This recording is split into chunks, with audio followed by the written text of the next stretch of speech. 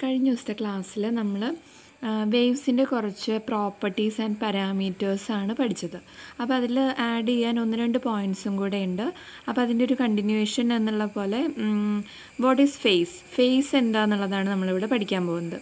അപ്പോൾ ഒരു വേവ് എടുക്കുകയാണെങ്കിൽ here this is one wave.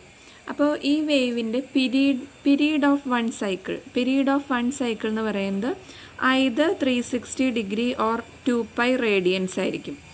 ഡിഗ്രിയിൽ പറയുമ്പം 360 ഡിഗ്രി, റേഡിയൻസിൽ പറയുകയാണെങ്കിൽ ഇറ്റ് ഈസ് 2π.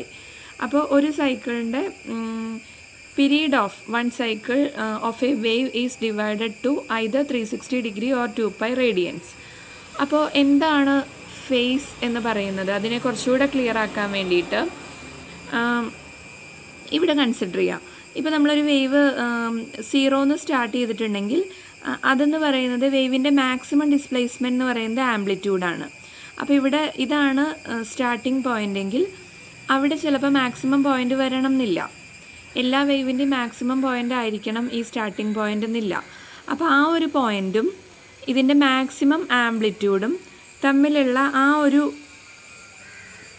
ഒരു ഡിസ്റ്റൻസ് അല്ലെങ്കിൽ ആ ഒരു ഡിഫറൻസ്, അതിനെയാണ് നമ്മൾ ഫൈ എന്ന് റെപ്രസെൻ്റ് ചെയ്യുന്നത്, which is known as face.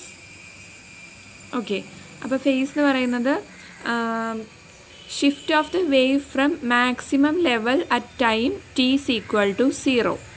t equal to this is t, this axis is t ആയിരിക്കും and y axis is x ആയിരിക്കും, ഡിസ്പ്ലേസ്മെൻ്റ് ആയിരിക്കും. അപ്പോൾ when t is equal to 0 ആയിരിക്കുമ്പോൾ ഉള്ള വേവിൻ്റെ ഷിഫ്റ്റ് ഡിസ്പ്ലേസ്മെൻറ്റ് അതും മാക്സിമം ഷിഫ്റ്റായ ആംപ്ലിറ്റ്യൂഡും തമ്മിലുള്ള ഡിഫറൻസിനെയാണ് നമ്മൾ ഫേസ് ഫൈ എന്ന് റെപ്രസെൻ്റ് ചെയ്യുന്നത്. ഓക്കെ, ക്ലാസ്സിൽ നമ്മൾ ആംപ്ലിറ്റ്യൂഡ് റിലേഷൻ പറഞ്ഞിട്ടുണ്ടായിരുന്നു. എന്നാൽ അതിൻ്റെ കുറച്ചുകൂടെ ഇൻറ്റൻസിറ്റി ആൻഡ് ആംപ്ലിറ്റ്യൂഡ് ടേംസിൽ നമുക്കതിൻ്റെ റിലേഷൻ നോക്കാം. അതായത് സാധാരണ ഒരു ട്രാവലിംഗ് വേവ് എടുക്കുകയാണെങ്കിൽ ഒരു ഹോമോജീനിയസ് മീഡിയം ഒന്നല്ല, സാധാരണ ഒരു മീഡിയത്തിലാണെങ്കിൽ നമുക്കറിയാം അത് ഡിസ്റ്റൻസിലേക്ക് പോകുന്തോറും അതിൻ്റെ ആംപ്ലിറ്റ്യൂഡ് ആൻഡ് ഇൻറ്റൻസിറ്റി കുറഞ്ഞു വരും അല്ലേ. അതൊരു ഹോമോജീനിയസ് മീഡിയം ആണെങ്കിൽ, ഹോമോജീനിയസ് മീഡിയം എന്ന് വെച്ചാൽ എന്താ, അവിടെ എല്ലാ പ്രോപ്പർട്ടിയും റിമെയിൻസ് കോൺസ്റ്റൻ്റ് ആയിരിക്കും. ലൈക്ക് വെലോസിറ്റി, പിന്നെ ആ മീഡിയത്തിൻ്റെ പ്രോപ്പർട്ടി എന്ന് പറയുന്നതിന് ഒരു ചേഞ്ചും ഇല്ല. അങ്ങനെയുള്ളതാണ് ഹോമോജീനിയസ് മീഡിയം. പക്ഷെ നമ്മൾ സാധാരണ ഒരു മീഡിയം കൺസിഡർ ചെയ്യുകയാണെങ്കിൽ, നോൺ ഹോമോജീനിയസ് മീഡിയം കൺസിഡർ ചെയ്യുകയാണെങ്കിൽ അവിടെ നമ്മൾ ഫോർ എക്സാമ്പിൾ വാട്ടർ, നമ്മളൊരു സ്റ്റോൺ ഇട്ടു, അപ്പോൾ അങ്ങ് ദൂരോട്ട് പോകും തോറും അതിൻ്റെ ആംപ്ലിറ്റ്യൂഡ് ആൻഡ് ഇൻറ്റൻസിറ്റി കുറയും അല്ലേ. അപ്പോൾ amplitude of the motion get smaller as the wave spreads out from source in all direction. എല്ലാ ഡയറക്ഷനിലും അതിൻ്റെ ആംപ്ലിറ്റ്യൂഡ് ഗെറ്റ്സ് സ്മോളർ ആയിട്ട് വരും. നോർമലി നമ്മൾ സോഴ്സിൽ നിന്ന് സ്പ്രെഡ് ചെയ്യുന്ന വേവ്സ് എന്ന് പറയുന്നത് സ്ഫെറിക്കൽ വേവ്സ് ആയിരിക്കും. ഓക്കെ, നമ്മൾ വാട്ടറിൽ കല്ലിടുമ്പോഴും അങ്ങനെ തന്നെ സ്ഫെറിക്കൽ വേവ് ഫ്രണ്ട്സാണ് ഫോം ചെയ്യുന്നത്. അപ്പോൾ വി നോ ദാറ്റ് ഇൻറ്റൻസിറ്റി എന്ന് പറയുന്നത് എന്താണ്, പവർ പെർ യൂണിറ്റ് ഏരിയ ആണ് അല്ലേ. അപ്പോൾ അതിൻ്റെ റിലേഷൻ ഇൻറ്റൻസിറ്റി അതുപോലെ സ്ഫെറിക്കൽ വേവ്സിന് ഒരു റേഡിയസ് ഉണ്ടായിരിക്കും, അതും തമ്മിലുള്ള റിലേഷൻ എന്ന് പറയുന്നത് I is equal to p/4πr² ആണ്. ഓർ ഇവിടെ നമ്മൾ ആറും ഇൻറ്റൻസിറ്റിയും തമ്മിലുള്ള റിലേഷനാണ് നോക്കുന്നത്. So I proportional to 1/r² ആയിരിക്കും. What is this r? r is the radius of the spherical wave. Okay, so I is inversely proportional to r². അപ്പോൾ എന്താണ്, radius കൂടുന്തോറും ഇൻറ്റൻസിറ്റി കുറഞ്ഞു വരും. നമുക്കറിയാലോ, ഒരു സ്റ്റോൺ വെള്ളത്തിൽ ഇട്ടിട്ടുണ്ടെങ്കിൽ ദൂരം കൂടുന്തോറും അതിൻ്റെ റൗണ്ടിൻ്റെ റേഡിയസ് കൂടി വരും. സോ അവിടെ ഇൻറ്റൻസിറ്റി കുറഞ്ഞു വരും. ഓക്കെ, ഇനി we know this I is directly proportional to amplitude square. അപ്പോൾ നമുക്ക് ഈ റിലേഷനിൽ ഇങ്ങനെ എഴുതിക്കൂടെ, amplitude square proportional to 1/r². അവിടെയും അങ്ങനെ തന്നെയാണ്. അതായത് r² പ്രൊപ്പോർഷണലായിട്ട് ആംപ്ലിറ്റ്യൂഡ് സ്ക്വയർ കുറയും. ദൂരോട്ട് പോകുന്തോറും റേഡിയസ് കൂടും, അതിനനുസരിച്ചിട്ട് ആംപ്ലിറ്റ്യൂഡ് കുറയും. പറഞ്ഞ പോലെ ഇതൊരു നോൺ ഹോമോജീനിയസ് മീഡിയത്തിൻ്റെ കേസാണ്. ഇവിടെ ദൂരോട്ട് പോകുന്തോറും കുറയുന്നത്. പക്ഷെ നമ്മളൊരു ഹോമോജീനിയസ് മീഡിയത്തിൻ്റെ കേസ് എടുക്കുകയാണെങ്കിൽ ഹോമോജീനിയസ് മീഡിയം എന്ന് പറയുമ്പോൾ എല്ലാ പ്രോപ്പർട്ടീസും അവിടെ കോൺസ്റ്റൻ്റ് ആണ്. സോ ഒരു എക്സാമ്പിളാണ് നമ്മൾ ഒരു സ്ട്രെച്ച്ഡ് സ്ട്രിങ് കൺസിഡർ ചെയ്തില്ലേ, ഒരു ബോക്സിൻ്റെ ഉള്ളൊരു സ്ട്രെച്ച്ഡ് സ്ട്രിങ്, അതിൻ്റെ ഉള്ളിലെ മീഡിയം എന്ന് പറയുന്നത് ഹോമോജീനിയസ് ആണെന്ന് കൺസിഡർ ചെയ്താൽ അവിടെ ഉണ്ടാവുന്ന വേവ്സ് എന്ന് പറയുന്നത് എന്താണ്, സ്റ്റേഷനറി വേവ്സ് ആയിരിക്കും. ഓക്കെ, അപ്പോൾ if we consider an homogeneous medium that is like stretched string at infinity, then the amplitude remains same. അപ്പോൾ അവിടെ ഹോമോജീനിയസ് മീഡിയം ആണ്, പ്രോപ്പർട്ടീസിനൊന്നും ചേഞ്ച് ഇല്ല, സോ ആംപ്ലിറ്റ്യൂഡ് റിമെയിൻസ് സെയിം ആയിരിക്കും. ഓക്കെ, അപ്പോൾ ഈ സ്ട്രെച്ച്ഡ് സ്ട്രിങ് എന്ന് പറയുന്നത് ഒരു 1 ഡയമെൻഷണൽ ഹോമോജീനിയസ് കേസാണ്. അവിടുത്തെ ആംപ്ലിറ്റ്യൂഡിന് ചേഞ്ച് വരുന്നില്ല. But in the case of inhomogeneous medium travelling വേവ്സിന് ആംപ്ലിറ്റ്യൂഡിന് distance കൂടുന്തോറും ചേഞ്ച് വരുന്നുണ്ട്, കുറഞ്ഞു വരുന്നുണ്ട്. ഓക്കെ, അതുപോലെ തന്നെ 2 എക്സാമ്പിളാണ് 2 ഡയമെൻഷണൽ ആൻഡ് 3 ഡയമെൻഷണൽ കേസിൽ ആംപ്ലിറ്റ്യൂഡിന് ചേഞ്ച് വരാത്ത 2 കേസാണ് ocean സ്വെൽസ് and radio waves from stars. 2 ഡയമെൻഷനിൽ ocean സ്വെൽസ് ഇല്ലേ, അതായത് നമുക്കറിയാം ഒരു ശാന്തമായി കിടക്കുന്ന ഒരു ഓഷ്യനിൽ ചെറിയ ചെറിയ സ്വെൽസ് ഉണ്ടായിരിക്കും. അപ്പോൾ അതിൻ്റെ എല്ലാം ആംപ്ലിറ്റ്യൂഡ്സ് സെയിം ആയിരിക്കും. ഓക്കെ, അതുപോലെ തന്നെ റേഡിയോ വേവ്സ് ചില സ്റ്റാറുകളിൽ നിന്നും ഡിസ്റ്റൻറ്റ് ഗാലക്സീസ് നിന്നും നമ്മുടെ എർത്തിലേക്ക് റേഡിയോ വേവ്സ് വരുന്നുണ്ട്.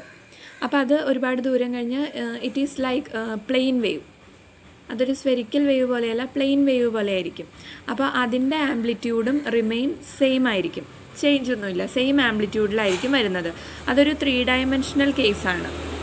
ഓക്കെ, റേഡിയോ വേവ് എന്ന് പറയുന്നത് ഒരു 3 ഡയമെൻഷണൽ കേസാണ്. നമുക്ക് ഫേസ് റിലേഷൻ നോക്കാം. അപ്പോൾ നമ്മളിപ്പോൾ ഫേസ് എന്താണെന്ന് പറഞ്ഞു. അതുപോലെ കഴിഞ്ഞ ക്ലാസ്സിൽ നമ്മൾ സ്റ്റാൻഡിങ് വേവ് എന്താണെന്ന് പറഞ്ഞിട്ടുണ്ടായിരുന്നു. ഒരു പെർട്ടിക്കുലർ മീഡിയത്തിൻ്റെ ഉള്ളിൽ ഒരു സ്ട്രെച്ച്ഡ് സ്ട്രിങ് ഉണ്ടെങ്കിൽ ഇത് അങ്ങോട്ട് പോകുന്ന വേവും ഇത് ഇവിടെയുള്ള ഒരു വാളിൽ തട്ടിയിട്ട് തിരിച്ചു വരുന്ന റിഫ്ലക്റ്റഡ് വേവും, അപ്പോൾ അത് തമ്മിൽ ഒരു സ്റ്റാൻഡിങ് വേവ്സ് ഫോം ചെയ്യും. ഓക്കെ, അപ്പോൾ അതിൻ്റെ ഈ പോയിൻറ്റ്സിനെ നമ്മൾ നോട്ട്സ്, ഈ പോയിൻറ്റ്സിനെയാണ് നമ്മൾ നോട്ട്സ് എന്ന് പറയുന്നത്. ആൻഡ് ദിസ് പോയിൻറ്റുകളിനെ നമ്മൾ ആൻറ്റി നോട്ട്സ് എന്ന് പറയും.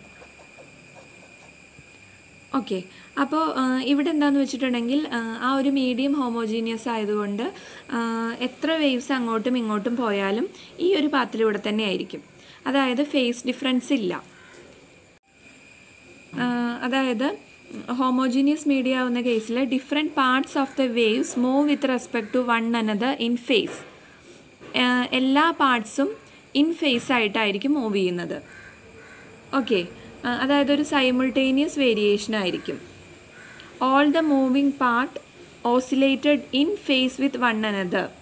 സ്റ്റാൻഡിങ് വേവിൻ്റെ കേസിൽ എല്ലാ വേവ്സിനും ഒരേ ഫേസ് ആയിരിക്കും, ഒരു ഫേസ് ഡിഫറൻസ് ഉണ്ടായിരിക്കില്ല. Okay, but here consider the case of travelling wave. നമുക്ക് face relation in case of travelling വേവിൽ നോക്കാം. അതായത് ഹോമോജീനിയസ് മീഡിയം ഒന്നല്ല, ഒരു ഇൻഹോമോജീനിയസ് മീഡിയത്തിലാണെങ്കിൽ എങ്ങനെയായിരിക്കും. സോ ഇവിടെ നമ്പർ ഓഫ് വേവ്സ് സോഴ്സിൽ നിന്ന് വരുന്നുണ്ടെങ്കിൽ ഫസ്റ്റ് വേവ് എന്ന് പറയുന്നത് ഇതിൻ്റെ മാക്സിമം ആംപ്ലിറ്റ്യൂഡ് എ ആയിട്ട് എടുക്കുക. And this is the second wave which is consider B. അപ്പോൾ ഫസ്റ്റ് വേവിൻ്റെ ആംപ്ലിറ്റ്യൂഡും സെക്കൻഡ് വേവിൻ്റെ ഈ മാക്സിമം ആംപ്ലിറ്റ്യൂഡും തമ്മിലൊരു ഡിഫറൻസ് ഉണ്ടായിരിക്കും. അതായത് അത് ഇൻ ഫേസിലല്ല. അതായത് ട്രാവലിംഗ് വേവിൽ ഒരു വേവിൻ്റെ പൊസിഷനിലേക്ക് അടുത്ത വേവിന് എത്താൻ വേണ്ടിയിട്ട് ഒരു ടൈം ഡിലേ ഉണ്ട് ട്രാവലിംഗ് വേവിൻ്റെ കേസിൽ. പക്ഷേ സ്റ്റാൻഡിങ് വേവിൽ അതില്ല. ഓക്കെ, അപ്പോൾ ഈ സ്റ്റാൻഡിങ് വേവ് ഉണ്ടാകുന്നത് ഹോമോജീനിയസ് മീഡിയത്തിലും ഇത് ഇൻഹോമോജീനിയസ് മീഡിയത്തിലുമാണ്. അപ്പോൾ ഇവിടെ ഒരു ചെറിയ ടൈം ഡിലേ ഉണ്ടായിരിക്കും in case of travelling wave. Okay, non ഡിസ്പേഴ്സീവ് and ഡിസ്പേഴ്സീവ് വേവിനെ കുറിച്ചിട്ട് പഠിക്കാം. അപ്പോൾ ഇവിടെ ഫസ്റ്റ് നമുക്ക് നോൺ ഡിസ്പേഴ്സീവ് വേവ് എന്താണെന്ന് നോക്കാം. ഇതാണ് നമ്മുടെ equation. V of K is equal to omega of K divided by K. K is the wave vector. അപ്പോൾ ഇവിടെ വേവ് വെക്റ്റർ കോൺസ്റ്റൻ്റ് ആണെങ്കിൽ അവിടെ ഉണ്ടാവുന്ന വേവ്സ് എന്ന് പറയുന്നത് നോൺ ഡിസ്പേഴ്സീവ് വേവ്സ് ആയിരിക്കും. ഓക്കെ, അതായത് ഇൻഡിപെൻഡൻറ്റ് ഓഫ് കെ ആണെങ്കിൽ which is known as non ഡിസ്പേഴ്സീവ് wave. ഇനി വാട്ട് ഈസ് ഡിസ്പേഴ്സീവ് വേവ്? ഡിസ്പേഴ്സീവ് വേവിൻ്റെ കേസിൽ വേവ് വെക്റ്റർ അപ്പോൾ ഡിസ്പേർഷൻ എന്ന് പറയുമ്പം നമ്മൾ സിമ്പിളായിട്ടുള്ള എക്സാമ്പിൾ എന്ന് പറഞ്ഞാൽ പ്രിസം. ഒരു പ്രിസത്തിലേക്ക് ഒരു വൈറ്റ് ലൈറ്റ് വരുമ്പോൾ അതിൻ്റെ റിഫ്രാക്റ്റീവ് ഇൻഡെക്സിലെ ചേഞ്ച് കാരണം അതിങ്ങനെ സ്പ്ലിറ്റ് ആവും അല്ലേ. ഒരു പ്രിസം എയർ ഇവിടെ ഡിഫറെൻറ്റ് വേവ് ലെങ്ത്തിൽ സ്പ്ലിറ്റ് ആവും. This is the white light. അപ്പോൾ ഇത് എയറാണ്, ഇത് ഗ്ലാസ് ആണ്. അപ്പോൾ രണ്ട് ഡിഫറെൻറ്റ് റിഫ്രാക്റ്റീവ് ഇൻഡെക്സ് ഉള്ള മീഡിയമാണ്. അപ്പോൾ ഈ റിഫ്രാക്റ്റീവ് ഇൻഡെക്സിലുള്ള ചേഞ്ച് കാരണം ഇവിടെ ഓരോ വേവ് ലെങ്ത്, അതായത് ചേഞ്ച് ഇൻ റിഫ്രാക്റ്റീവ് ഇൻഡെക്സ് വരുമ്പോൾ അവിടെ വെലോസിറ്റി ചേഞ്ച് വരും. ഓരോ കളറിൻ്റെയും വെലോസിറ്റി ഡിഫറെൻ്റ് ആയിരിക്കും. അപ്പോൾ നമുക്ക് ഇവിടെ എമേർജ് ചെയ്തിട്ട് ഡിഫറെൻറ്റ് വേവ് ലെങ്ത് ഉള്ളത് സെപ്പറേറ്റ് ആയിട്ട് കിട്ടും. അപ്പോൾ splitting of this white light in to different colours, അതിനെയാണ് നമ്മൾ ഡിസ്പേർഷൻ എന്ന് പറയുന്നത്. So here we can also represent in terms of K. Wave വെക്ടറിൻ്റെ ടേംസിൽ പറയാം. അതായത് വേവ് വെക്ടർ ഈസ് കോൺസ്റ്റൻ്റ് ആണെങ്കിൽ അവിടെ സ്പ്ലിറ്റിംഗ് നടക്കുന്നില്ല. അതിനെയാണ് നോൺ ഡിസ്പേഴ്സീവ് വേവ് എന്ന് പറയുന്നത്. ആൻഡ് ദിസ് വേവ് വെക്ടർ എന്ന് പറയുന്നത് വേരിയിങ് ആണെങ്കിൽ, അതായത് നമ്പർ ഓഫ് ട്രാവലിംഗ് വേവ്സിൻ്റെ ഒരു സൂപ്പർ പൊസിഷനാണ്. അവിടെ ഓരോന്നിനും ഡിഫറെൻറ്റ് വേവ് വെക്ടറാണ്. അങ്ങനെയാണെങ്കിൽ എന്തുണ്ടാവുമെന്ന് വെച്ചാൽ വേവ് ലെങ്ത്തിനനുസരിച്ചിട്ട് അല്ലെങ്കിൽ ഫ്രീക്വൻസിക്ക് അനുസരിച്ചിട്ട് ഓരോ വേവ്സും വെലോസിറ്റിയിൽ വ്യത്യാസം വരും. ആൻഡ് ഓരോ വേവ്സും നമുക്ക് സെപ്പറേറ്റ് ചെയ്യാൻ പറ്റും. അപ്പോൾ ഇവിടെ നമ്മൾ പറയുന്നത് ഇൻ ടേംസ് ഓഫ് വേവ് വെക്ടറാണ്. അപ്പോൾ വേവ് വെക്ടറിന് കോൺസ്റ്റൻ്റ് അല്ലെങ്കിൽ വേവ് വെക്ടർ എന്ന് പറയുന്നത് വേരിയിങ് ആണെങ്കിൽ, ഒരു സൂപ്പർ പൊസിഷൻ ഓഫ് ട്രാവലിംഗ് വേവിൻ്റെ കേസിൽ if wave vector is not constant then this change in lambda അല്ലെങ്കിൽ ഫ്രീക്വൻസിക്ക് അനുസരിച്ചിട്ട് ഈ കളേഴ്സ് ഓഫ് ലൈറ്റൊക്കെ നമുക്ക് വേരി ചെയ്യാൻ പറ്റും.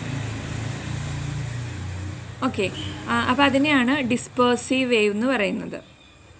So in the case of dispersive wave, it will change its shape as the wave progresses due to different wavelength travel at different speeds. Different mu get dispersed.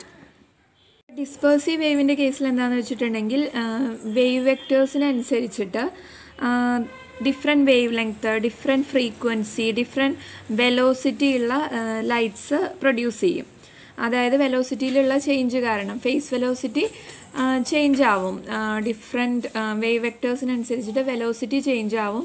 So എന്തുണ്ടാവും, wave ലെങ്ത്തിനെ split ചെയ്യാൻ പറ്റും. ഓരോന്നിനും different shape ആയിരിക്കും. അപ്പോൾ wave ലെങ്ത്തിനനുസരിച്ച് അല്ലെങ്കിൽ ഫ്രീക്വൻസിക്ക് അനുസരിച്ചിട്ട് ഓരോ ലൈറ്റിനെയും നമുക്ക് സെപ്പറേറ്റ് ചെയ്യാൻ പറ്റും. അതാണ് ഡിസ്പേഴ്സീവ് വേവ് എന്ന് പറയുന്നത്.